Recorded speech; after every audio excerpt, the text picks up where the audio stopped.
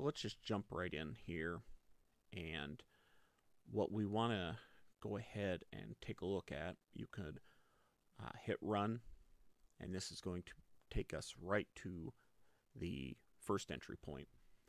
You can hit run or F9. We're going to just hit run there, and that drops us into the VirtualAlloc. Something that I want to show here is that with VirtualAlloc R9, we have 4, which is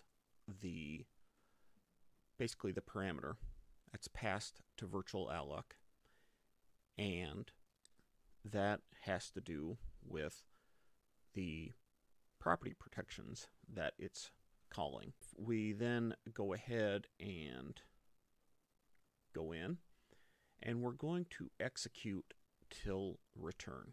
This is similar to what we did in our previous video because it takes us into that next return statement after VirtualAlloc so that we get the memory address that it allocated.